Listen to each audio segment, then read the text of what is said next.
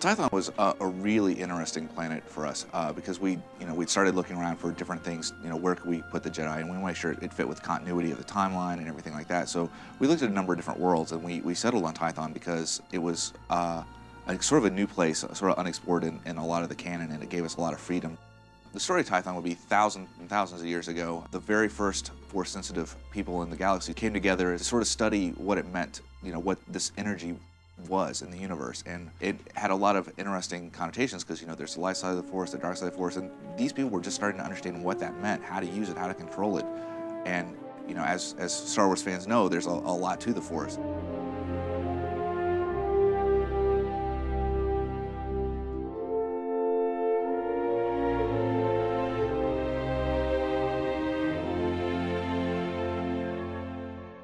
So starting with a new planet, the process can vary a little from time to time, but basically the writing team sits down, looks at what we've got, looks at the planet that we've decided on and what's there, and starts throwing out ideas about what would be exciting and appropriate for the planet and appropriate for the story that we want to tell. We then sit down and start banging out quest ideas and going, okay, we know we really want to focus on, say, the ancient mystery of the foundation of the Jedi Order.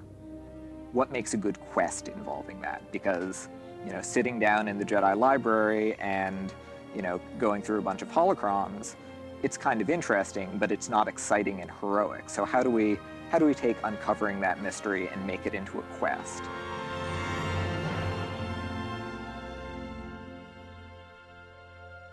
It comes from the writing, the idea of what this place is, and what stories we can tell in that. And then from there it goes to the concept guys, and they take sort of the storyline and go, how's that really going to look, especially in with the themes and the colors and everything that we're trying to build for Tython.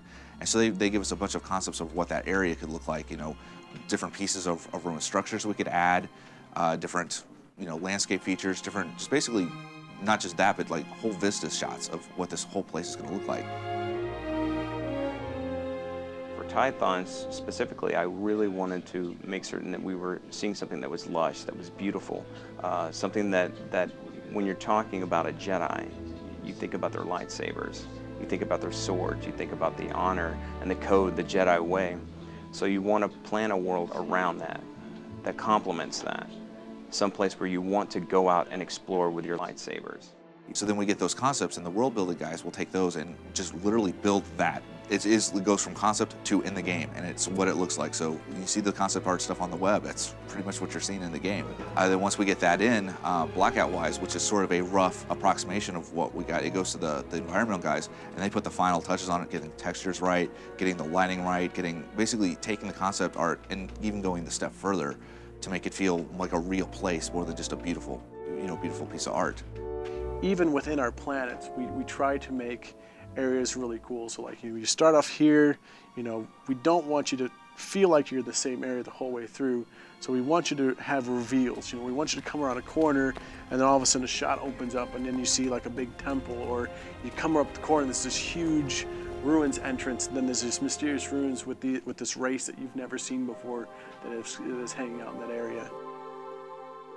Jumping into a quest that suddenly has an environment built around it and has enemies to fight, and where everything has just been beautifully handcrafted.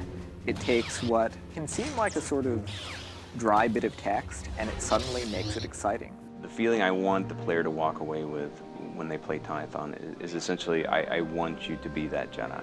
What does a Jedi feel? What do they feel like when they're training? When they're at the academy, when they're going on missions, when they're out on their vision quest, when they're forging their lightsaber. It's like everything that a Jedi would go through is what I want the character to take away from this. They're going to go out and they're going to take the training and everything that they've learned from being on this starter world, and they're going to take it out and experience the galaxy with it.